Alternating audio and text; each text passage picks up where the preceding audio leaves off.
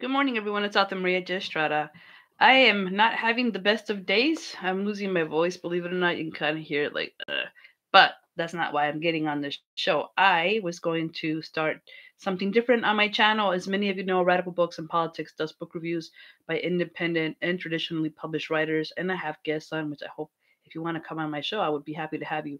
But one thing I'm trying to start because it hasn't quite gelled is to do live streams, but on certain days I was thinking Saturdays in the afternoon, not quite sure yet. I have to sort that out, but this is the first one that I'm doing it on a Tuesday morning because I know people are on because they're responding to my Facebook post, and I thought maybe they might want to hop on for a little bit. So what's a flash review and what is a flash book discussion? I just thought I would do a basic review. Normally when I do a book review, I talk about what I like about a book in terms of being a writer and a reader, and then I thought we could discuss it. If people have read the book, that'd be great. If you have a recommendation for a book, I'd be happy to take that. And a lot of us who are in the group called Pen in the City, which I will link below. Pen in the City is a creative writing group run, and it also has like artists, of course, poets, readers. But it's a really great community that is supportive. And one of the main goals of Pen in the City is to help each other market books. So I think this would also be a great way for an independent writer to get his book out there, right? Especially people like it and they have great things to say about it. Let me put that. Oh, I can spell. I can spell. Oh, I can't spell. So, very good. So it's there. Okay, yeah, I'm looking at this. I also have to thank real quick before I start D Neiman. Oh my gosh, I totally spaced his name. I've been really sick since Sunday, and I'm recovering. But sorry, I'll stop complaining. So, but I was on a stream of his. I think yesterday or maybe Monday. Oh, yesterday was Monday. Duh. Like yesterday or the day before. It was like a 2 in the morning stream. He was streaming from Mexico, and he had about 45 people on, and he was just streaming from his hotel. It wasn't like something. It wasn't his normal YouTube studio. I'm gonna take my glasses off. Not the normal YouTube studio. And basically he's stuck in Mexico right now because he can't go back to Thailand. So that was sad. But what he was talking about was the purpose of his live stream is to just hang out. And I was like, yeah, like that intuitively as somebody who probably watches YouTube channels and goes on live streams. But that's what I thought I wanted to make these live stream sessions. So, and also useful for you because in talking about what I like about a book about a reader, you don't just get to know the content.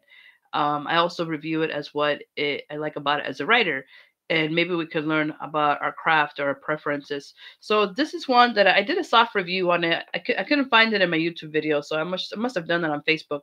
But I came across this book, A Shamer's Daughter by Lene Kaaberbol. I'm sorry, Lene, if I'm ruining your last name, but it's also a Prime movie, and I highly recommend both. The movie was very close to the book, but I don't even know.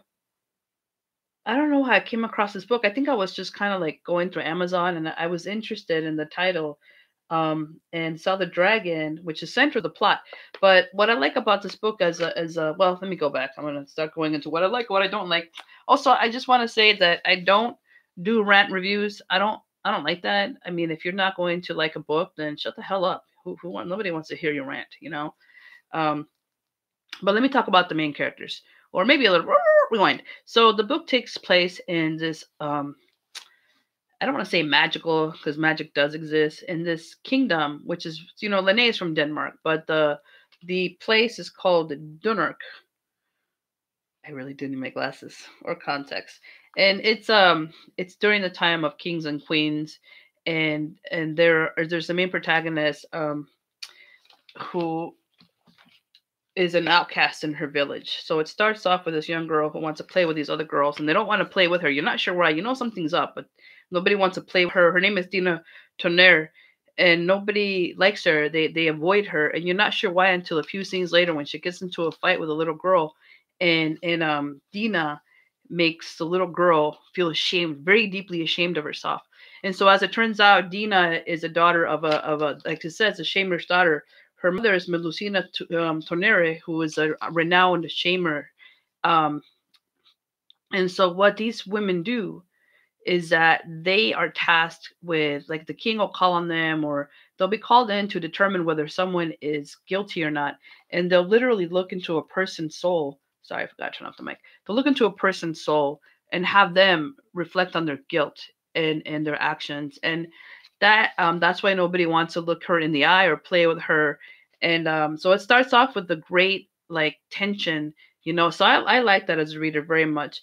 Then there's also a Nico Ravens. Nico Ravens is this kind of he kind of reminded me a little bit of the Henry the Fourth, I think it was, who was kind of a drunkard, but he reminded me of you're like the he's a drunkard, he's a prince, right? And he gets accused of killing his father, his stepmother, and the baby, a sibling, right? And so that's where the opening scene is, or one of the opening things that happens, not the opening scene, but the opening thing that forces the mother to go to the castle because she's being summoned to determine whether he's guilty or not of these crimes. And there are other characters, but I think these are, oh, I forgot about the villain. And I can't think of his name. So there's a villain who is the brother of actually, let me look this up. Okay, the brother, let me see, the brother of Nico. Oh my gosh, I thought I haven't read the book in a while, but the brother is Vile, and I can't think. I'll put it in the comments because I can't think of who the, oh, Lord Draken. Oh, that's, yeah, Draken. That's right, Lord Draken, Drakan, is the like the main antagonist, and the person who's going to make Dina's life miserable. So as a reader, I mean, I love fantasy. I love reading about dragons and princesses. It's not quite a traditional, well, it's not, well, what's traditional anymore, but it does follow a royal family and the struggle for power. And Lord, whose name I can't think of, Dunark, what's his name? Oh, Draken. Let me write that down. Lord Draken, um, he gets put into place, although he's a bastard of the king. And as a reader, I was kind of suspicious of him from the get go. There was something about him I just didn't quite like. And Lene does a really great job of doing subtleties with the language, So it's got adventure in it. It has dragons, and the unique thing, I don't want to spoil it for you, but the way that Lene incorporated dragons was not how I had seen them incorporated before. They're not the fire breathing dragons of like, say, Game of Thrones, but they are powerful creatures and they're to be feared, right? Because they're very violent and brutal. But they have magical properties that are a little different, but also central to the plot.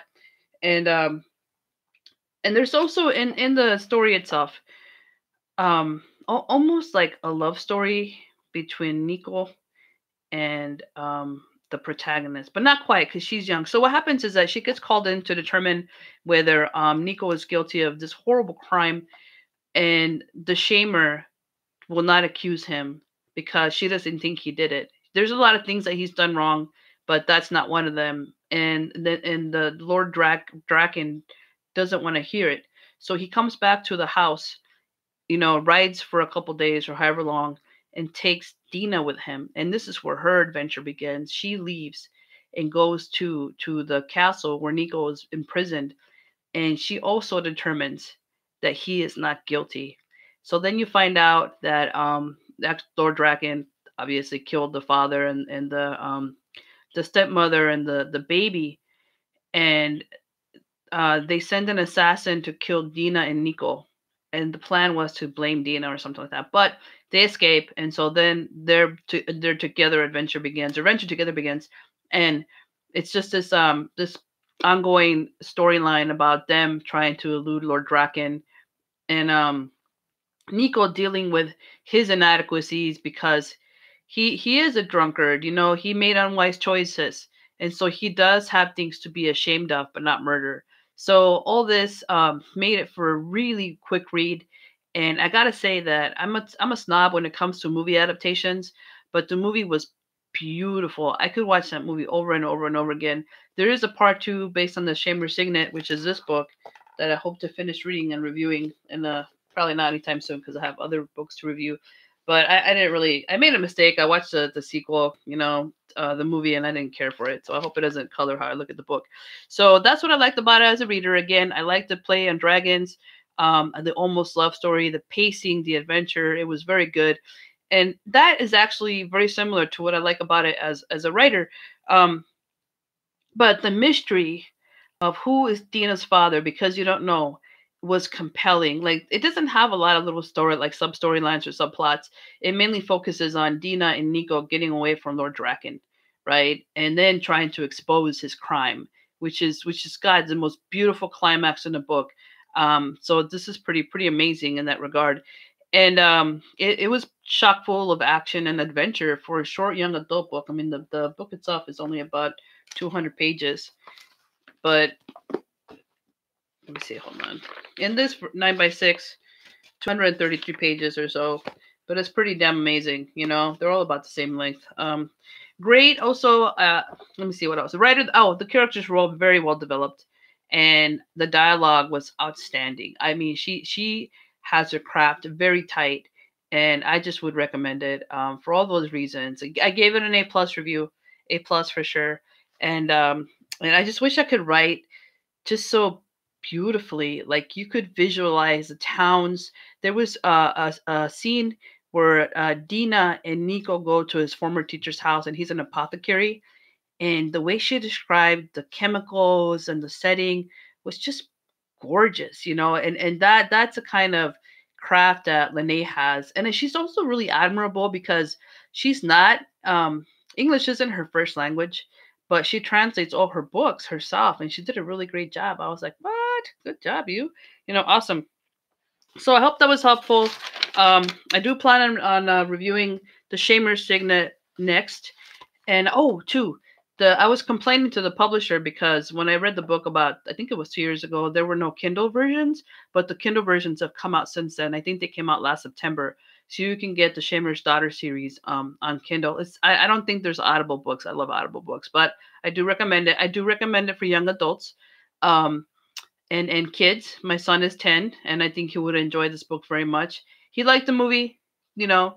So I don't know. So hopefully this is helpful. And nobody is on to do a book discussion, but in the future, what I hope to do is to maybe get a group of people to come on to talk about a book of choice. And I'm not opposed to reading a new book. I just need some time. So if you want me to review your book or include it into one of my flash reviews slash flash discussions, we say that 5 times fast, that I'd be happy to do that. All right. I don't care if you're an independent writer or a traditionally published writer.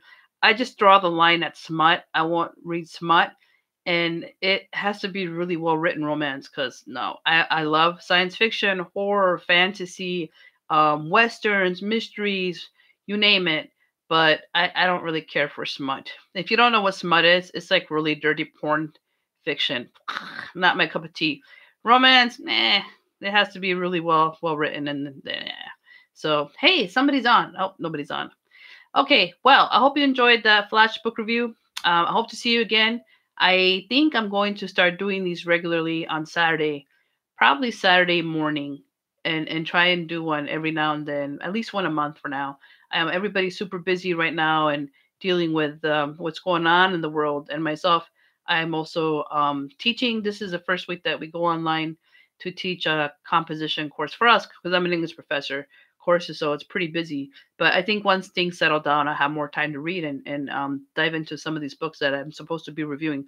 I do have The Magic of Deb Marking coming up, Cuentos del Cañón, Red Bird, and another couple books by Steve Carr, who's a really prolific writer. He's awesome. So The Magic of Deb Market by David Bowmore, Cuentos del Cañón by Carmen Baca, and Red Bird by Steve Carr. So keep an eye out for those. And I hope that, I know times are difficult, but I hope things are going well for you, that you're at home safe, that you're fully stocked with your food and supplies, and wishing the best for you. So live to the max and do something you love today. Hopefully read a book, maybe read The Shamer's Daughter. Have a wonderful day and thank you for watching.